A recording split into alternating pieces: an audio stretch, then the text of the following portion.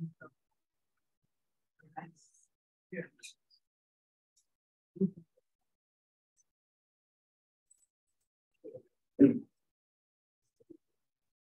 Hi everyone.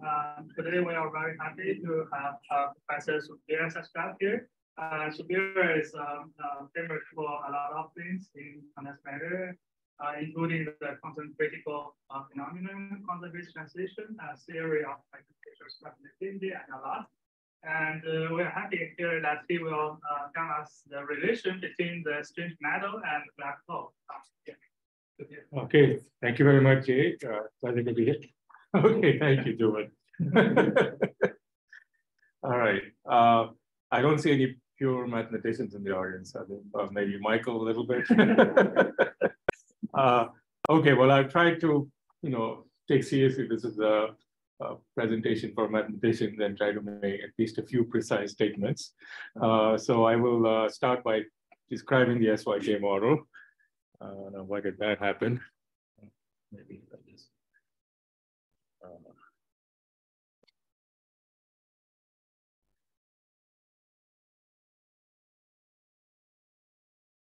Okay, well, maybe I just move this here. All right, okay, hopefully that's going to continue to work. So I'll describe the SYK model as a purely mathematical problem and what we know about it. And then, even though this is a toy model that we love to solve, it turns out to have connections to physical systems, and I'll try to make, in some cases, rather precise connections, and I'll try to spell out exactly what they are. Okay, so let me just begin as a mathematician defining the problem. And the problem is really defined here in these three lines. That's all you need to know in principle. You have some fermionic operators with index alpha, C alpha. Alpha goes from 1 through n. And these operators all anti-commute with each other. And then if you take the anti-commutation between the fermion and the Hermitian conjugate, well, then you get a 1 for the same operator on the right-hand side. So there's this algebra of these operators. And from this algebra, we're going to define a Hamiltonian. And the Hamiltonian we're going to pick is one right here. It's got the very interesting term, which is this product of 4 of these Grassmann type of fermionic operators. And there's a coefficient. These are complex numbers chosen so that the Hamiltonian is a Hermitian operator. And so in principle, there's, since these anti-commute, gamma and delta have to be distinct, but ignoring that subtlety, there's n to the power 4 of these complex numbers. Okay, so you have to pick some set of numbers. And in fact, I'm interested in the limit of very large n. And in the limit of very large n, this particular model is self-averaging. In other words, it doesn't matter which ones you pick. With probability 1, you're going to get the same answers, at least for the quantities that I'm going to compute. Okay, so the U alpha beta gamma have 0 mean for convenience, and root mean square value U squared. And the most important property is that they're independent random variables. So you have n to the 4th independent random numbers. And you just pick one set. You don't have to do anything more, just pick one, and we'll study its properties. Now, of course, I cannot give you the exact answer. That's just too complicated. This matrix acts on a space which is dimension 2 to the n, because each fermionic state can either be empty or occupied, and there's n of them, so possibly you have 2 to the n states. And so, but there is one operator that commutes with the Hamiltonian, which is just the total number of particles normalized by the number of sites. And this has to be between 0 and 1, okay? So the properties do depend on exactly what the value of Q is. And mostly I'll focus on right in the middle, Q equals 1/2. All right, so this is what now, I guess, now people call it complex SYK model. The model that Kitaev introduced was admired on our fermions. It has basically the same properties, but once we get to more condensed matter issues towards the end of my talk, I prefer to use the complex one.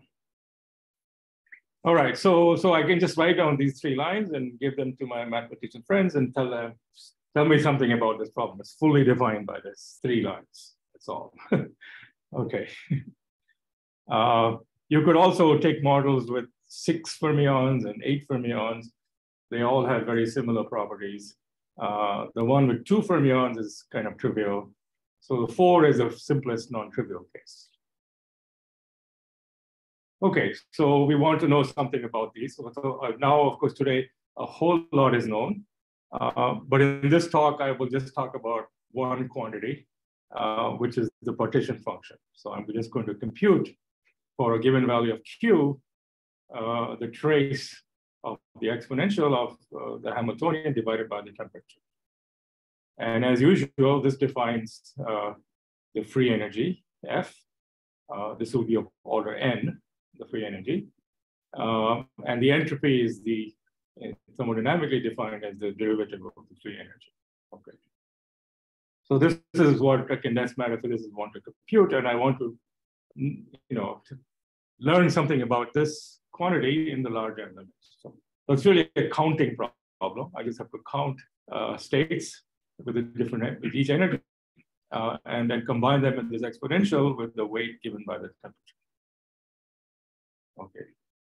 Another way to express this is in terms of the many-body density of states. We define that, for example, in this formula. If there's a delta function of this many-body density of states for each many-body eigenvalue, E sub I. And so this is the many-body density of states. Now, to determine the many-body density of states is an impossible task, because it's really a series of delta functions. And you want to know exactly where each delta function is. That means you have to know exactly all the EIs. There's 2 to the n EIs. Well, although if you fix Q, then there's a bit smaller, but that's fine. And that's impossible. So that will depend on exactly what set of numbers, U, alpha, beta, gamma, delta you picked. But even though that's impossible to compute, when you compute this Laplace transform, that becomes much better defined. It's a much smoother function. And that's pretty much what we're going to compute, and also compute some d of E, which will be a smooth function. And smooth means you're coarse graining over some very fine scale. And that fine scale you're coarse graining over, it vanishes faster than any power of 1 over n. So it's really very fine, and it's still. And then once you do that little bit of coarse graining, then you get the universal answer, which is completely independent of all which U, alpha, beta, gamma you picked. Okay. So these are actually quite remarkable properties. If you take free fermions, it's not self-averaging as well. You have to do a little bit more cross graining.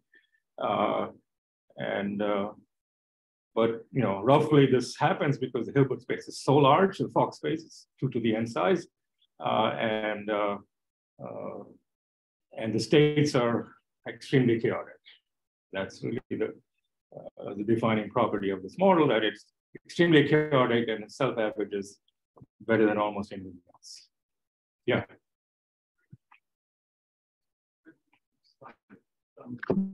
Sorry? Not yet. I will. Did I make a mistake somewhere? Okay, please tell me all my mistakes. I will. I mean, I was preparing them until like half an hour ago, so I was changing a few things. I hope you like my new title. Okay, so let me just tell you the answer. What do we know about Z of Q and T and D of E? And this has been checked by numerics. There's absolutely no doubt what the answer is. Here's the answer. In the large n limit, this is what D of E looks like. First of all, it's exponentially large. And there's a leading term, which is e to the n times S0. And S0 is a pure number that we computed over 20 years ago. You can see it's one of my favorite numbers. And I won't show you how it's done, but you have to go read this paper or some other article. And then there's another factor which depends on energy. This is an overall prefactor. This depends on energy. It's a cinch. And depends on the square root of energy. Now, the energy is the extensive energy, so also of order n. So this whole thing is also of order e to the n. But in fact, the cinch holds even when the energy becomes much smaller. So this cinch factor is rather remarkable because it describes a crossover from where the energy is extensive to where it's not, where it becomes much smaller and very close to the ground state. So one fun exercise I recommend you do, you take the cinch, you plug it in here, you compute the partition function, and you compute the entropy, and this is what you'll get. Okay, and that's just a Laplace transform of the cinch. It's a lot easier than taking the inverse Laplace transform. All right, so this is the thermodynamic quantity, which has so it has a number of strange terms. First of all, there's as temperature goes to zero, at least if I take the large n terms, there's a zero temperature entropy, S0. That's what this magic number is. It's the entropy per site in the zero temperature limit. But it's the zero temperature entropy in the limit where you send n to infinity first and then t to zero, because it's the large n. Then there's a correction with a -3/2. And this 3/2 is highly universal and will also play a big role in the first part of my talk when I talk about black holes. And now just comparing these two terms, you can see that when temperature is e to the -n, then this term can become bigger than that, and this entropy formula makes no sense. But temperature e to the -n is extremely small. It's basically level spacing. And so at that point, you have to worry about the discreteness of the levels. But before that, you don't. Yes. Yes. So I'm going to show you how it's done. If you want to get this factor, you need the full SYK. This cinch factor is actually far more universal. It applies to all kinds of things. And it's from that quantum gravity, it's JT gravity or torching. Huh? You don't need that. No, you do need it. I don't know of any other way to do it. It's that's the way everyone has done it. Yeah. Even, I mean, there's also Arkland and even the condensed matter side has done it using this Liouville theory. Liouville quantum mechanics can give it to you, but that's basically gravity. Yeah. Yeah. In terms of random distribution, so if you compute the distribution of density of states, for example, that is self-averaging means that it's very sharp to the average value. Yes. And what are the correction? I don't think they're very well understood. I mean, certain things are understood by these wormhole terms, which are exponentially small in n, but it's going to be exponentially small in n. Let me just show you a few pictures. So if I just take I think this is 16 sites, and then I have 2 to the 16, which is some huge number of eigenvalues. I just bin them into 9 tiny bins, and then this is the count, and this is the density. This is D of E. Okay, this is what it looks like. All right. Then, so how do I understand this? So first of all, over here, this behavior is given by when the cinch becomes essentially an exponential. And that's also quite easy to understand. So let's say the entropy, you accept that the entropy is a constant in the large n limit plus a term linear in temperature. So that's the result in what we call the canonical ensemble. To get D of E in the thermodynamic limit is just the exponential of the entropy. But this is the entropy in the microcanonical ensemble. So we just have to convert the canonical to the microcanonical ensemble by the usual formulae of thermodynamics. And basically, you know that the entropy F, the FBT is minus S, and you know that F is E minus TS. And you have 3 quantities, and from this you can convert S of T to S of E. Okay, so I'll leave that as an exercise. And when you do that, you'll find that S of E is the square root of 2n gamma E, because gamma is the same as that. So this tells you why you have the square root here, and you say, oh, these are both exponentially large terms. We're just doing thermodynamics. And this is the zero temperature entropy, and this is the square root of these terms. So you see the square root of A is simply the consequence of the linear temperature dependence of the entropy. Even a Fermi liquid would have the square root of E term. A Fermi liquid wouldn't have the S0, but it would have the same square root of E. Okay, however, let's go to very low energies. If you go to very low energies, then this formula says that, first of all, this e to the ns naught will survive. So that's there. And then, however, we also know that at very low energies, maybe it behaves like a random matrix. And every random matrix has a square root edge in the density of states. So in fact, what happens is that there is indeed a square root of edge, square root of energy edge. And that's how you get this. And so now you have to interpolate between this and this. And that's, of course, just the sinh is the simplest function that interpolates between e to the square root of e and square root of e. And that turns out to be the exact answer. Okay. All right. So now what's going on here? So the most important thing I want you to note is that even though there is a zero temperature entropy, the ground state is not degenerate. The ground state is almost essentially unique. The lowest energy state is unique. But there's a whole bunch of excited states here, which are very, very close. They're exponentially close. In fact, this level spacing here is e to the minus ns naught. So they're exponentially close to each other. And that, in dense matter language means that you don't have any quasi-particle excitations. If you did this, if you had a 2 fermion term, these low-lying states would not be exponentially close. It would be 1 over n apart. And that tells you that there is no quasi-particle basis. And in fact, these states are, we'd love to understand more about them. This is like the ground state of this model and its excited state. So the first state and the next state are completely different from each other. I mean, the space is so big, size 2 to the n, when n is 1,000, that's ridiculously big space. In that ridiculously big space, every state is completely different and chaotic. It just happens to be close to each other in energy. That happens all the way down to the ground state. Now, when you have quasi-particles, what happens is that you have a ground state, and then the first excited state is you just remove 1 electron or add 1 electron. It's a very small deformation of the many-party state. Here, that's not. Okay. So that's the basic physics the simple model captures.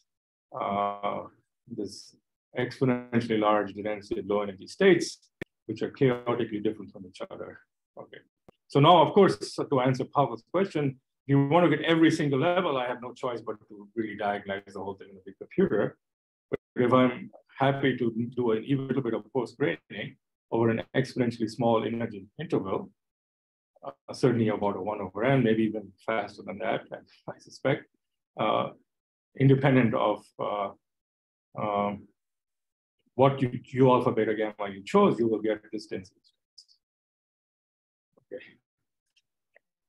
All right, so that's my mathematically precise statement of a mathematically precise model. And now, we're going to try to become much less mathematically precise. But I was hoping there'd be some mathematicians in the audience. So my challenge to the mathematicians is to derive this using rigorous methods. This is not rigorously proven. It's through physicist methods, but there's no doubt it's correct. But it'd be nice to have a rigorous understanding of this and what the corrections are to this. Yeah. Yeah, so here in the numerical calculation, you choose the charge sector to be 1/2. Yeah, if you change a different, so of course the value of gamma is highly non-universal. It depends on everything, including u. The value of S naught will change. But we know that. There's a function S naught of Q that's in our paper already in 2004. Why you choose 1/2? Because of symmetry? Because it has this very nice number. It's some complicated integral that I cannot do for Q equals to not equal to 1/2. Can you summarize the method? Yes, so it relies actually on some rather remarkable identities between, there's like a Luttinger theorem you have to derive between the charge and the particle hole asymmetry of the spectrum. And then there's also a thermodynamic identity between how the entropy changes with charge. That comes out to be equal to 2 pi E, where E is the particle asymmetry. But the curious thing is when you go to black holes, if you have a charged black hole, there's an electric field on the surface. This E is the electric field on the surface. This is the entropy and the charge of a black hole. So the same equation had been obtained earlier by Ashok Sen when you were studying ADS2 black holes. And this also comes out of the SYK, same relation. And then we integrate this equation to get this. Yeah. If you want to get the answer exactly upon half, there's other quicker tricks. Using some dimensional regularization and so on. You take derivative with respect, you take the Q fermion model and you take derivative with respect to Q. That's another way to do it. Okay. As you can tell, I've spent way too many years of my life having fun with these identities. That's all right. It's just, yeah, fascinating. Yeah. Yeah. I'm going to show you. I'm going to show. That's what my talk is about. Sorry? Well, so first of all, this is not a random matrix. If I had a truly random matrix, this is a matrix of size 2 to the n. I would have 2 to the n random, 2 to the n squared random numbers. That's what a random matrix theory has n squared random numbers, where n is the size of the matrix. Here, the size of the matrix is 2 to the n by 2 to the n. So that I have 2 to the 2n random numbers. I only have n to the 4 random numbers. It's a highly organized matrix by that point of view. Nevertheless, it's chaotic enough. Even n to the 4 random number, it's a very sparse matrix. Most matrix elements are 0. Even this very sparse matrix, exponentially sparse matrix, has enough chaos to have certain aspects of random matrix theory. So yeah, so what's, as Shankar and Stanford have shown, you can also get the same result. You know, the same result appears, is the cinch from a random matrix ensemble, but you have to take a double scaling limit of a random matrix ensemble where you go down to the bottom of the band for a very specific potential, which is designed to give you the cinch. Yeah. Here I'm, you know, I'm much more work in nice matter point of view. I'm just taking some random numbers in, and I'm working in Fock space rather than, yeah. So there's no sense that you're averaging the ensemble? So these are all self-averaging. Of course, to do the calculation, you do average, but then you can check that the fluctuations about the average are not important. Yeah. I mean, that's the beauty of having random numbers.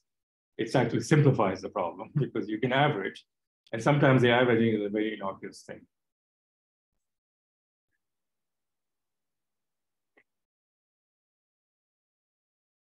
Okay, any other questions? So, you know, there it is. I've at least made one precise statement. Here's a very precisely well-defined Hamiltonian.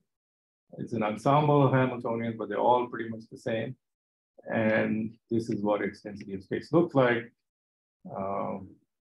And there's just enormous amount of information hiding in the structure of this density of states.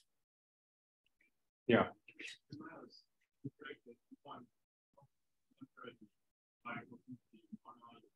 Yeah, yeah.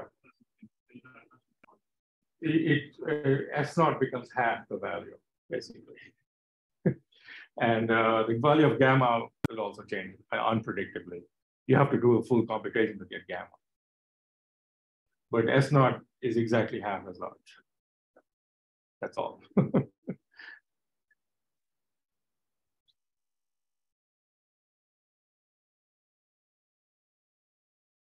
Okay, so now let me, so now we understand the result and how we can compare it to actual numerics of this many-body system. Let me show you how it's done. Very crudely, I won't go through all the details. So you take the original model and you go ahead and average over the U's. So this is really the average of the partition function. Write it as a path integral. And then when you average it, you get the C to the 4th term. C dagger C to the power 4. And the most important thing about this term is that tau and tau prime it has 2 different times. All other terms at the same time. It's really bilocal in time. So that looks scary. Something is bilocal in time. Somehow your theory is non-local or something, has long-range interactions in time, but it's not. I mean, and that's really which we know it's not because it started from a Hamiltonian that was time independent. All right. And the solution and the saddle points we look for will have that property. So now we just insert this identity that, when you integrate over sigma, you get a delta function in G, and if you integrate over G, you get 1. So just insert this in here. And then you notice that once you've inserted this, then G is basically the Green's function. So I can replace this object here by G. So I'll get a G to the 4. And then the remaining action is quadratic in fermions. So I can integrate over the fermions. And then I get this famous G sigma path integral. Which actually we had in the early 1900s. Oh, sorry, early 2000s, but not exactly in this form. And this is a much more convenient form. So basically, it's a path. Now you started out with a path integral over n fermionic fields. You end up with a path integral over just 2 fields, G and sigma, which are bilocal in time. Okay. And this is an exact expression for the average partition function. So the action here, there's a log det, okay. What was the number n of the previous slide? Have you taken the limit of n with? Yes, I've just dropped. So n has to be sent to 0. It's a replica index. So we just take everything to be replica diagonal. Now, we have studied what happens with n. When you're in a spin glass phase, which such related models can realize, in the spin glass phase, you have to worry about that index. But as long as you're not in the spin glass phase, then at least, you can just ignore it. It becomes more important when you take moments of Z, and so on. But right now, just for Z bar, that's, it just makes no difference. Yeah. I think this is basically add the Yes, yeah. So strictly speaking, this is going to give you the average Green's function and the average self-energy. Suppose you want to get the average of G squared or something like that. You want moments of these quantities. Then you will have to worry about the replicas. But at the moment, I'm not going to worry. I'm just completing the partition function, so I don't have to worry about it. Those things can also be computed and are important in some things. Okay. So this is your path integral. Okay. So now you notice that the only place where some memory of the underlying fermions is present is in this term right here, this d by d tau that came from the kinetic energy, the kinematic term for the fermions. Okay, I won't spend a lot of, I'm not going to describe all the detail of the solution. This worked out in great detail in many places. But basically the point is that at low frequencies, this term can be neglected. So if we just throw out that term, then the remaining action has a huge symmetry. It has a complete symmetry under both time reprogrammed. It has an emergent symmetry that the original model didn't have under time reprogrammizations and gauge transformations. Let me ignore the gauge, that's little g. So time reprogrammization is here. So f of sigma, let's put time on a circle. F of sigma is any monotonic function from a circle to a circle. Then you can just, I invite you to just make this transformation from tau to sigma, and you put it back in here, you get the same action. So there seems to be an infinite set of equal action configuration of G and sigma. Now at the saddle point, we're not interested in all of them. We're only interested in ones that are only functions of tau1 minus tau2. Those are the physical ones. But when you're doing the path integral beyond the saddle point, which we will do, you need to do beyond this, you do have to worry about this time reprogrammization symmetry. So effectively, this is, you can call this a theory of gravity, but it's a theory that G and the sigma are are related to, through this standard parameterization, to metric fluctuations of a black hole. Okay. All right, so then what do? You find a saddle point. Okay, so the idea is that you have some big space, G and sigma. You have an action for G and sigma. And so there's a big space in G and sigma. There's a infinite dimensional space. And there's a saddle point, which is sigma S and GS. And now we're going to do fluctuations. So there's a huge space of fluctuation about the saddle point, but I'm going to go along a valley. It's going to go along the steepest descent. Usually you're going to go along a valley. And what is this valley?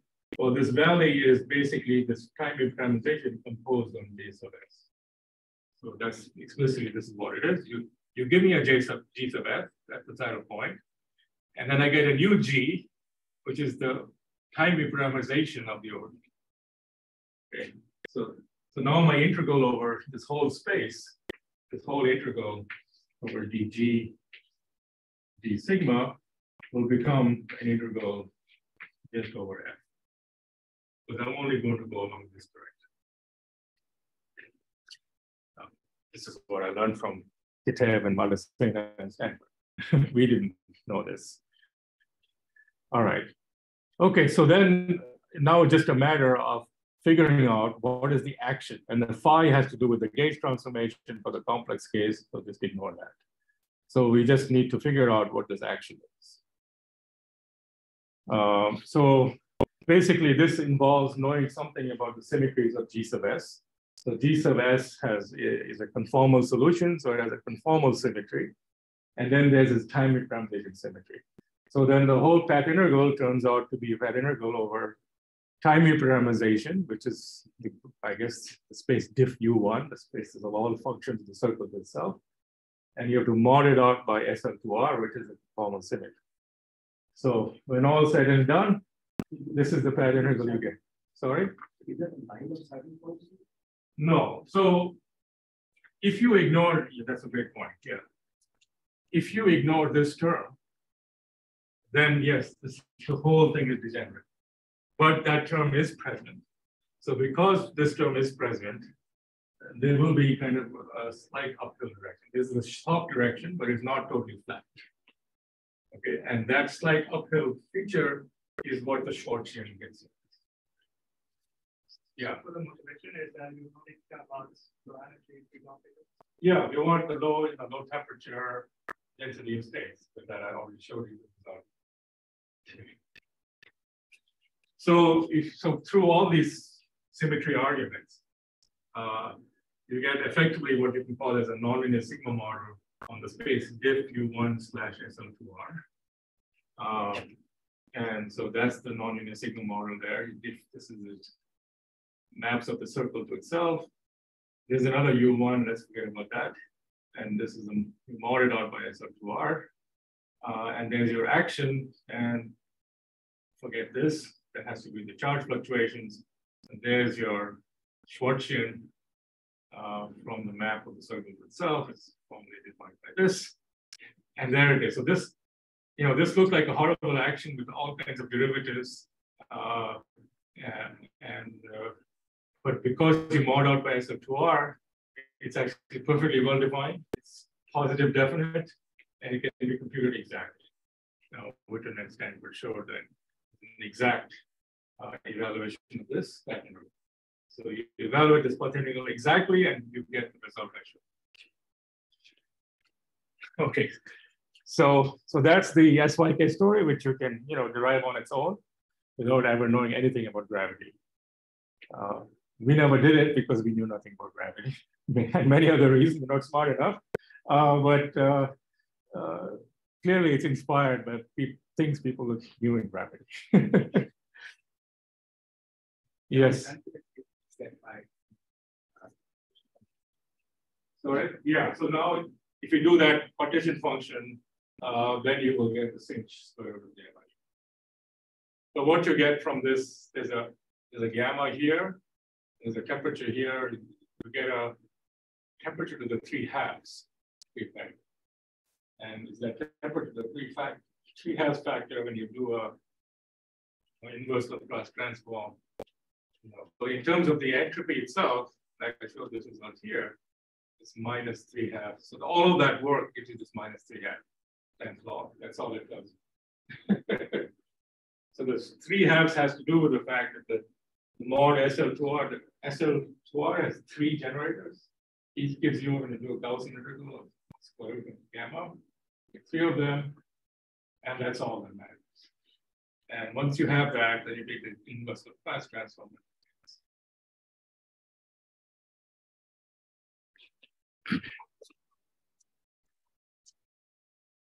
Okay, so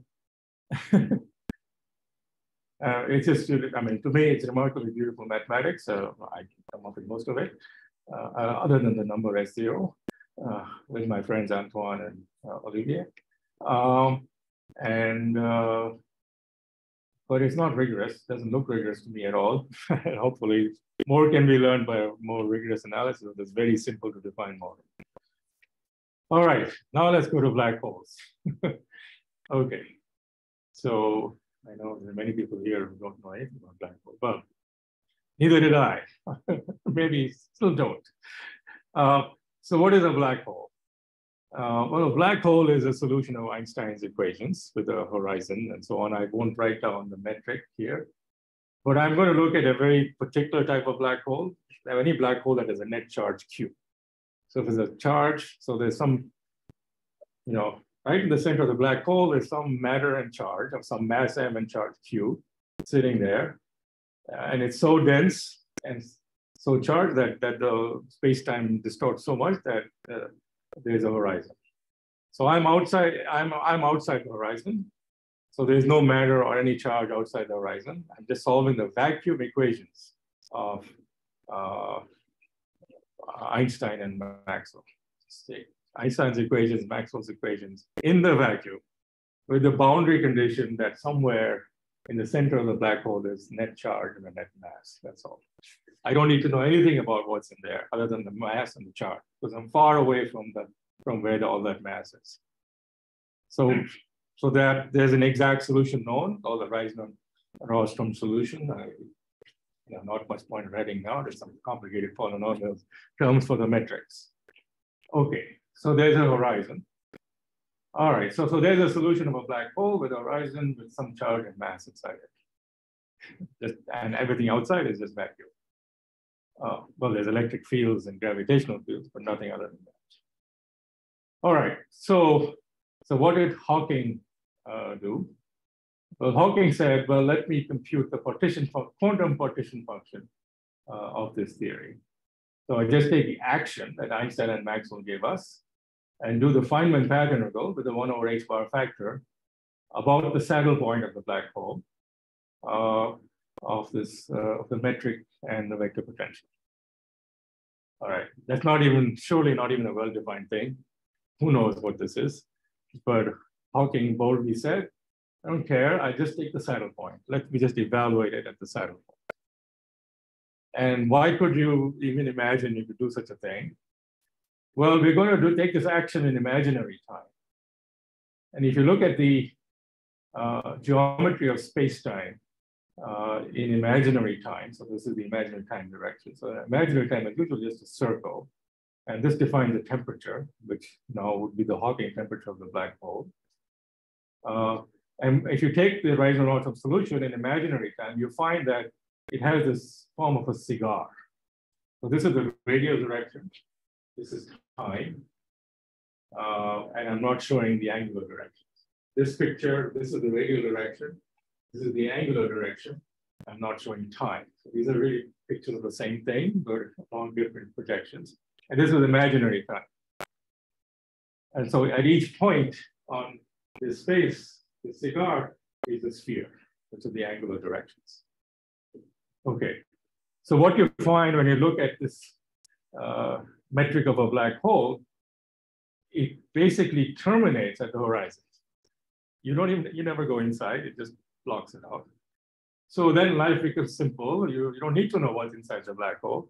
You just compute this path integral and the saddle point outside the black hole. Okay, so that's my pedestrian summary of their brilliant calculation. And when you do that calculation carefully, you get this answer. You find that there's an entropy for the black hole. This is the saddle point. It's just the saddle point. And the entropy is area divided by 4 in Planck units. Okay. Involves an h bar, of course. And where does the h bar come in? The h bar actually just comes in from here in the definition of temperature. That's the only place it really comes in. So that gives you the entropy. And A is the area of the horizon. And you can also solve Einstein's equations in the low temperature limit. And you find that the area is a constant plus a term linear in the area. So the entropy in the 0 temperature limit, which is also called the extremal limit, is that some number proportional to the area, and then there's a linear in temperature correction. And in fact, this is the area A0. So in fact, this is fully, nothing is unknown here. All I need to know is the charge of the black hole and the temperature. And in fact, there's an equation of state which relates Q and T to the mass of the black hole. Yeah.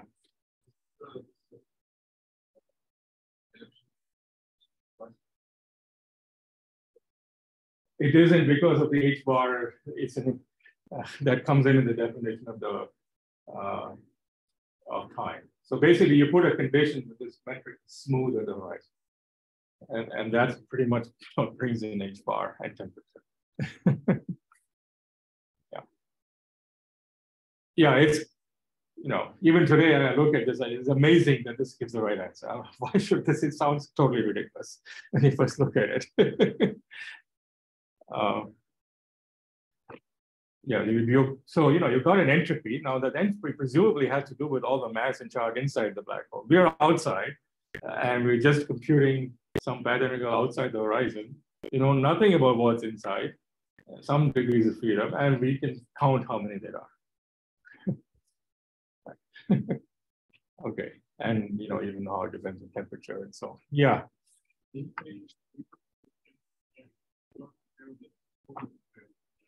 This is Hawking's calculation.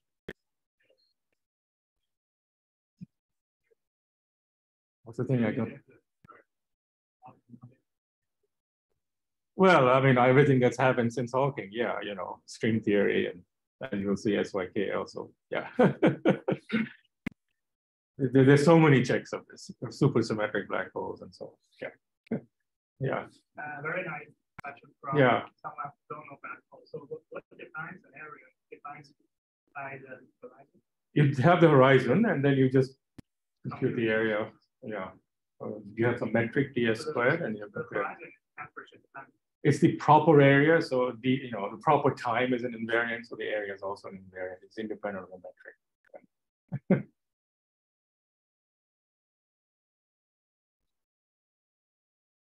The units of length squared, but it's perfectly well defined. It's independent of the metric choice.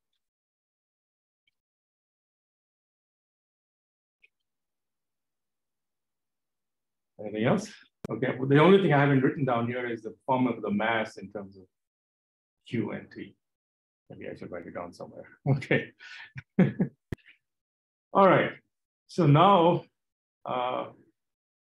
I want you to notice something. So look at the entropy. It's constant for the term linear in T. And this was among one of the things and many other things that I noticed in 2010, although no one paid attention. This looks exactly like the SYK model. Of course, I've prepared you to see that as a term zero temperature entropy, and a term linear entropy. Okay, now we know exactly why that's the case. And we can even derive the connection. All right. So to see that, and so what we'd like to do is, if I'm just a pure gravitational person, I would like to compute a correction to the next correction from the path integral about the saddle point. Can I compute the next term? And it turns out that even the next term is universal. That it doesn't depend on exactly what's inside the black hole. And it's in fact exactly the same as the term you get for the SYK model. All right, so why can you do that? All right, so there's a reason I took a charged black hole. It has a very special property. that if you go to very low energies, space-time, if you were falling into the black hole, and as you near the horizon, you would think that space is one dimension, roughly speaking. So, and that one dimension is the direction zeta. So here you're falling into the black hole along zeta. And the basic point is that as you were falling in, you would only see this one point, and all the other directions would just factor out away from you. A more formal way to say it, if you look at the met horizon north of solution and take the near horizon limit, it factorizes into this 1 + 1 dimensional metric along time t and direction zeta. This is now real time. And the angular direction, this is omega-2, is the angular two-dimensional sphere. Okay. So there's a factorization in ADS2 cross S2. So this is actually only happens in 3 dimensions above. 2 + 1 things are somewhat different. Okay. So this means that if I want the low temperature properties, I'm just going to assert that I can forget about the angular directions. Not quite correct, and I'll give you the, this is now understood very precisely. I'll mention a little bit. But let's just focus on the angular direction. So now what you notice, this metric is what's called ADS2. So that's anti-de Sitter space in 1 + 1 dimensions. And that's a highly symmetric metric. In fact, it's like a sphere, but in some other metric space. I mean, a sphere is a symmetric space, then every point of the sphere is the same. Similarly, ADS2, I don't have a picture of ADS2 here, is also a symmetric space with uniform negative curvature, at least the Euclidean version of this hyperbolic space. All right. So if we want to compute the fluctuations, we have to compute the fluctuations only in a theory which all the fields only depend on the radial direction and time. All right, so now you do a dimensional reduction. Start with a theory in 3 + 1 dimensions. You keep all the fields, you keep all the components of the metric, you keep all the gauge field components, and then you just say every component only depends on the radial direction and time. And when you do that, you get a theory of fields in one space and one time dimension. But that theory has more than just the metric, because some of the components of the metric in higher dimension will become the metric in the lower dimension, and other components will become scalar fields. And in the end, if you do all of that, you just get one scalar field, and you get a theory which is called JT gravity, which I will not write out for you. But this is the purely gravitational calculation, which, Hawking could have done it if you thought of it. His mind to it, no doubt. Nothing new here that wasn't known a long time ago. It's just performing the dimensional reduction from 3 + 1 to 1 + 1. Okay. So now you have a theory in one space and one time dimensions, and it turns out to be rather simple because in one space dimension, the metric is pure gauge. It can almost be completely gauged away, except a certain boundary value. So in terms of this picture, what happens is you get a theory of quantum gravity in one space in one time direction here, and you can gauge away almost the bulk metric. The only thing you're left over is fluctuation on the boundary at one time. This is not actually the time direction, but now imagine that's the time direction, and the boundary is fluctuating in time.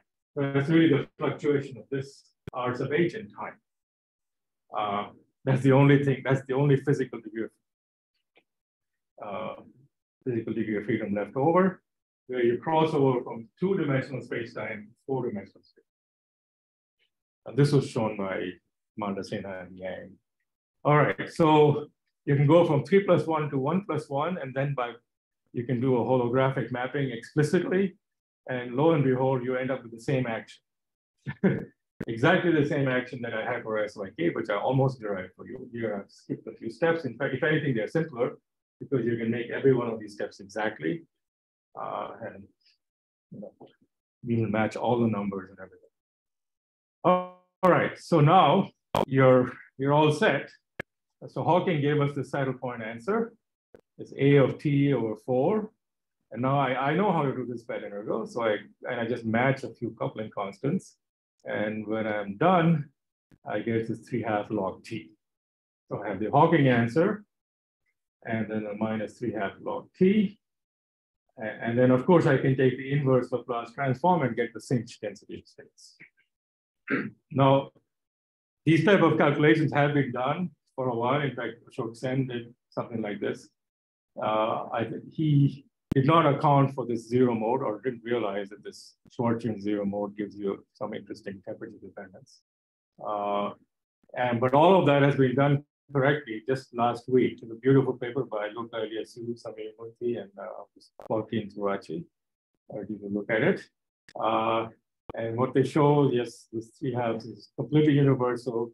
There's another term which is temperature independent, but involves the log of the area of the black hole, with this bizarre coefficient of 559 over 180, which you can find in that paper. Yes.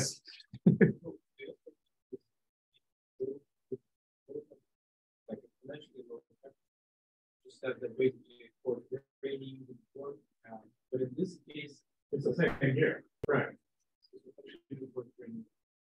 Well, Here the point here is that gravity only makes sense in the coarse grain theory. The gravity is only giving you coarse grain information, and it's precisely the coarse graining that you only have to average over all the microstates of a black hole do you get gravity, and you get a very simple theory of gravity provided the microstates are chaotic enough.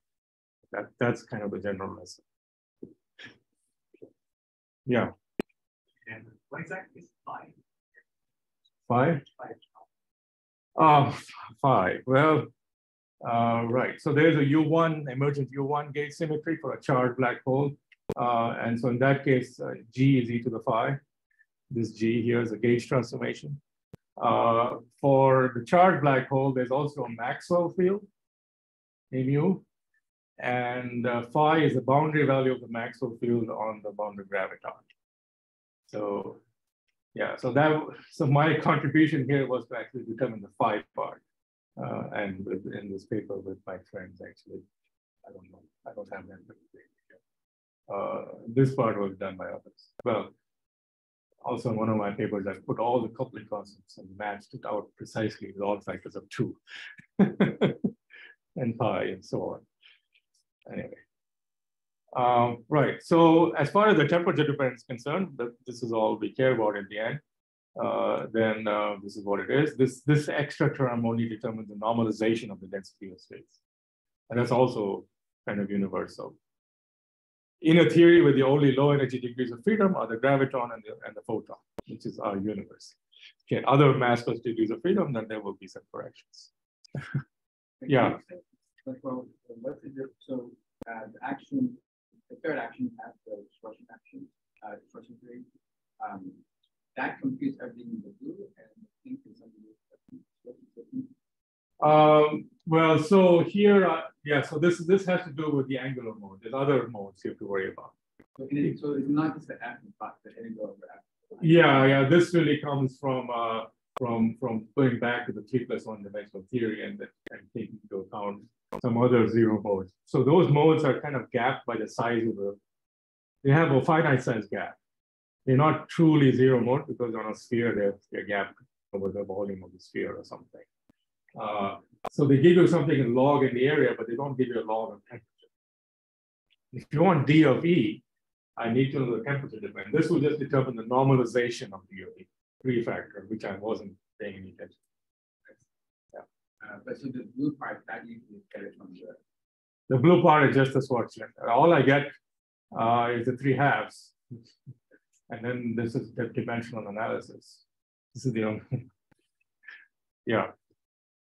So that extra element in the pink, Yeah. that also comes from SYK.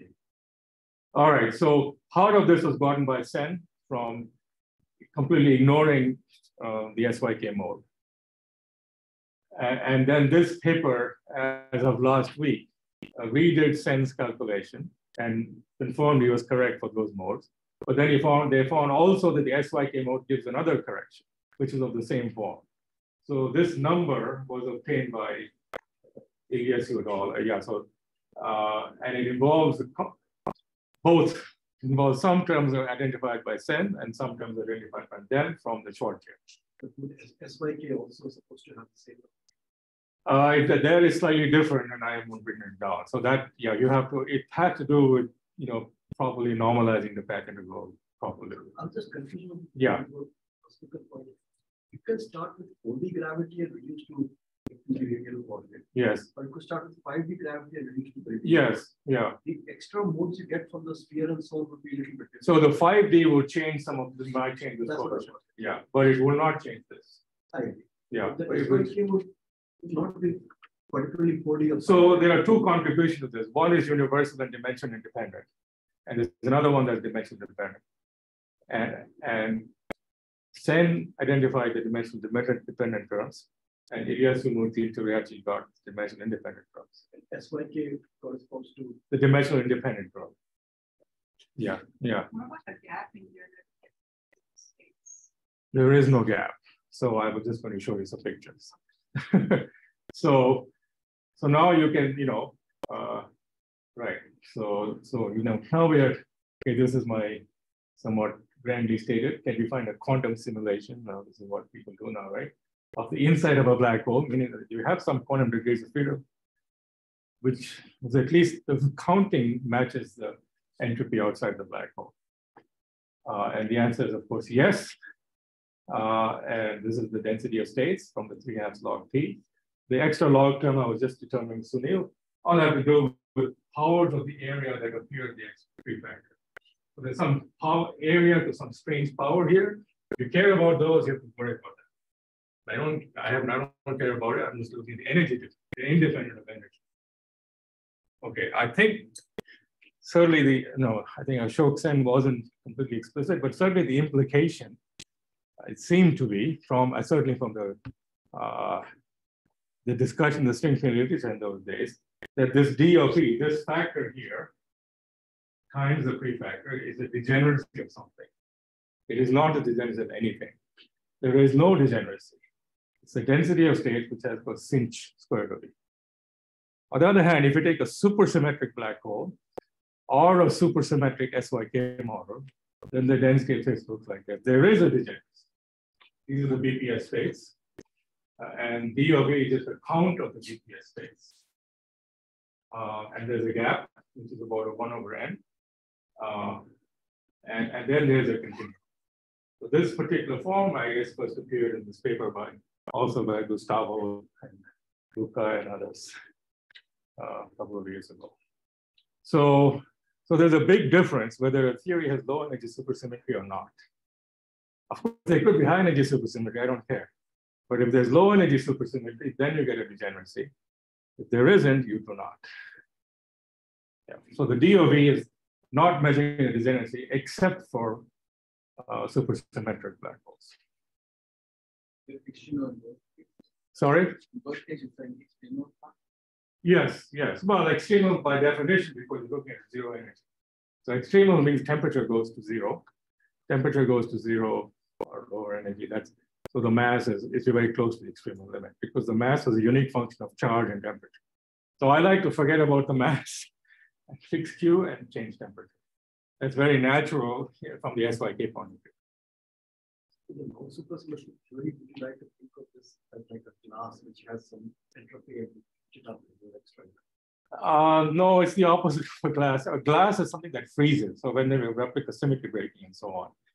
Here, it's a new type of state. It's a chaotic many-body state which does not freeze. It's not stuck.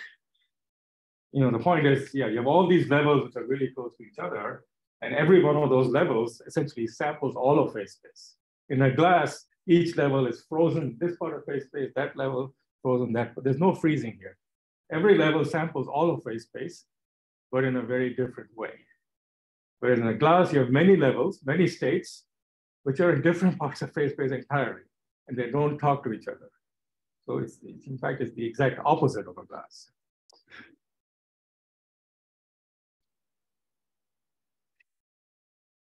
Okay. All right, I think Finish. Okay, I have no strange metal. That's fine. This is good.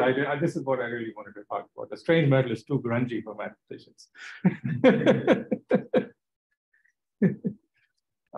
Yeah, I'm pretty much done. I mean, let me just quickly flash a little bit about strange metals.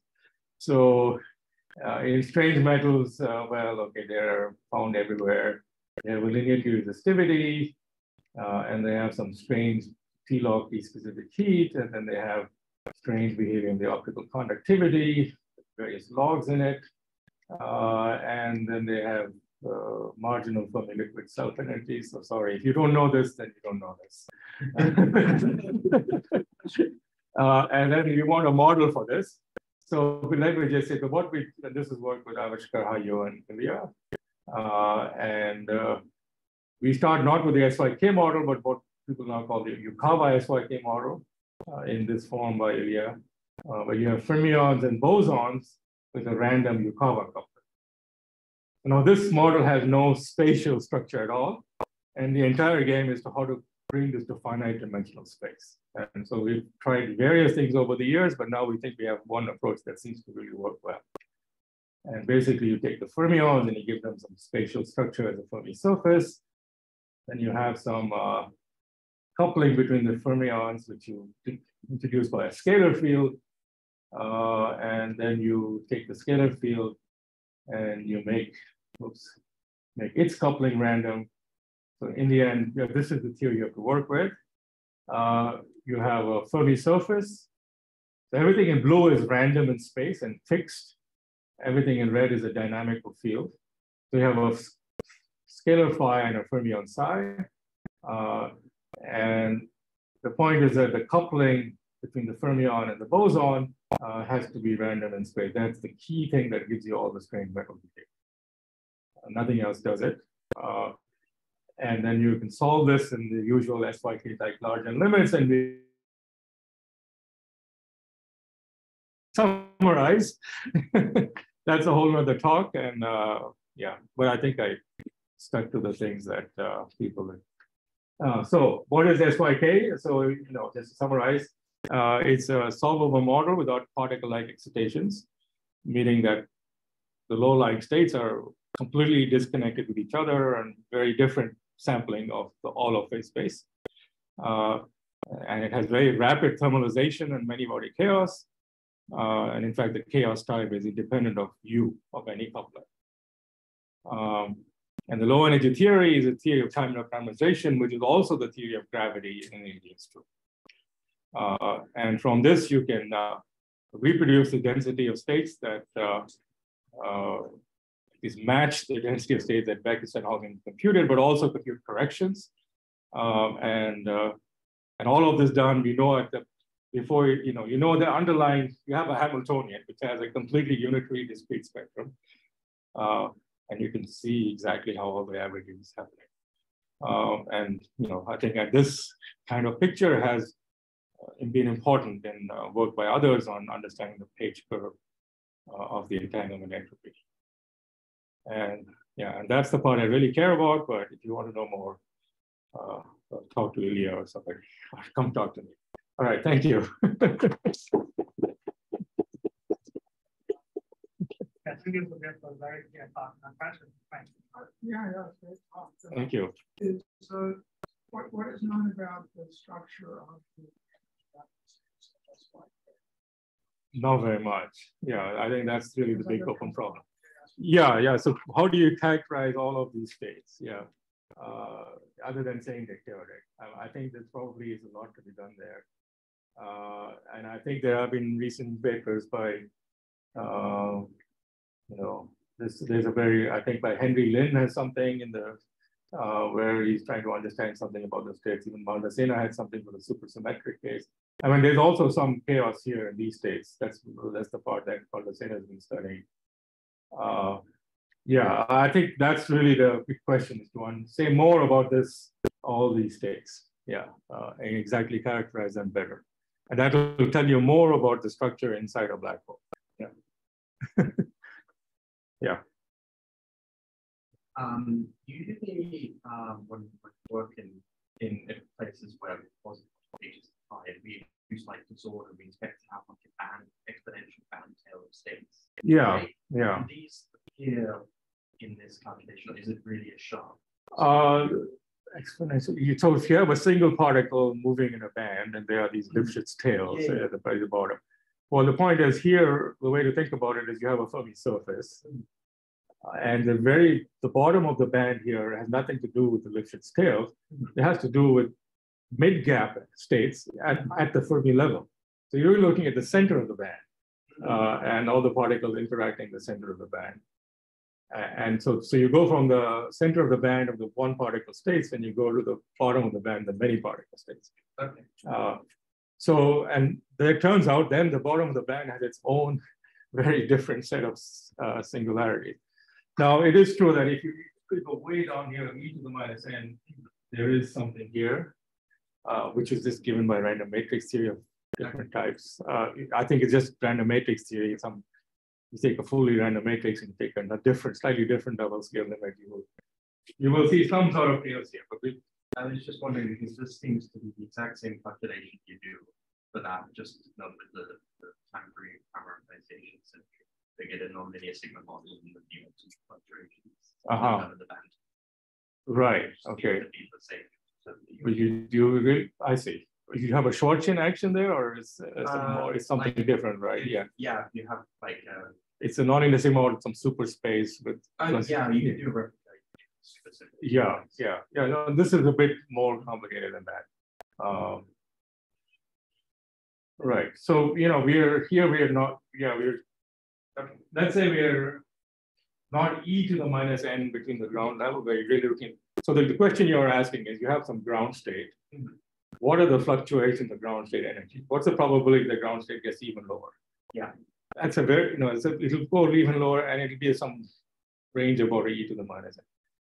I'm not asking that question. I'm saying, okay, I'm not worried about the bottom few levels. I'm worried really about the levels of e to the n levels. Even a tiny window here has e to the n levels. I'm worried about those. So it's a slightly different scaling. Yeah, good question though. Yeah. This is a sensible question, but it seems like a lot of this sort of saying is like force screen over the microstate for one, force screen over the one is like and you have the same thermodynamics. Yes. But it seems like people are also using these models to try to understand gravity and like resolution to solve these paradoxes. Right. Yeah. Confirmation.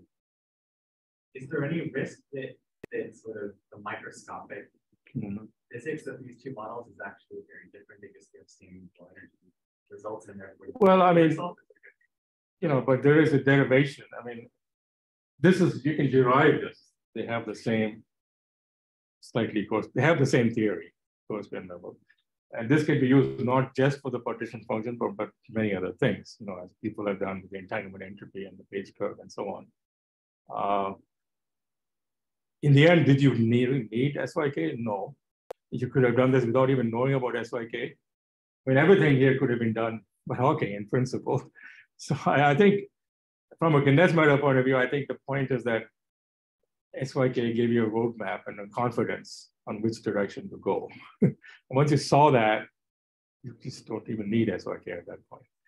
I mean, of course, it's all for low dimensional gravity. Now, how do you extend this to neutral black holes in higher dimensions?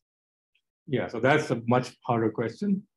So the difference is that when you go to higher dimensions, then you do have sort of what's called a black hole transition. So instead of getting a density of states that looks like this, exponentially dense all the way down to zero temperature, you have the Hawking phase transition. And for a while, the levels are actually not exponentially dense. And then there's a critical point, energy above which they are exponentially dense.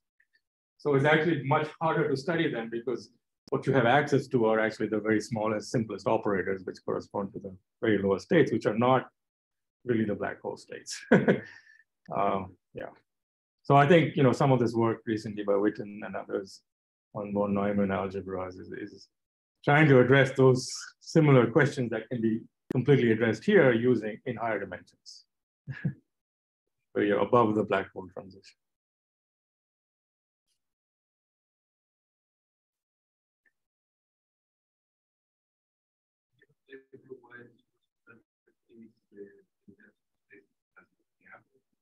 Yeah, That's supersymmetry for you.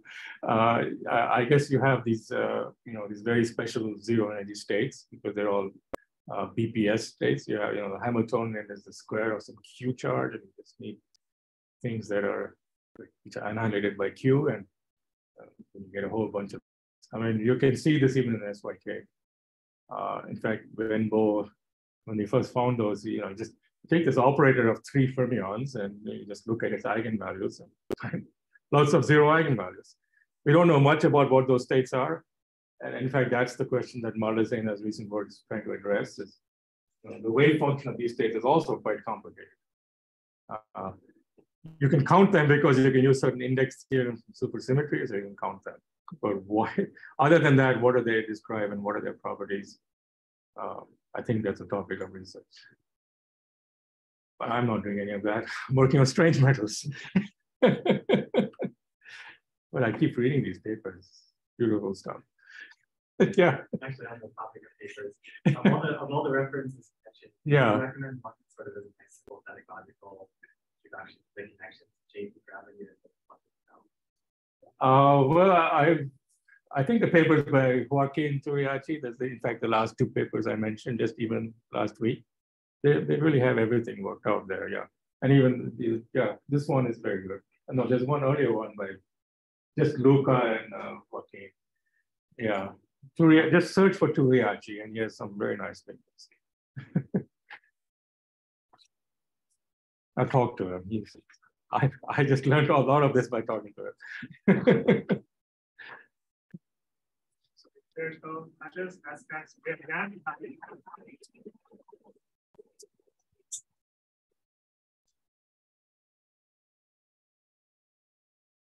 Okay.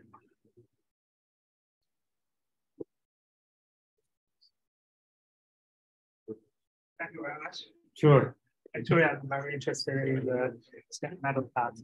Okay, well, I can give another talk or something, maybe in the group meeting or something. Yeah. Could you send me the slides? Oh, sure, absolutely. Yeah, I can. I think if you close the Zoom, it will automatically turn off the recording. Yeah.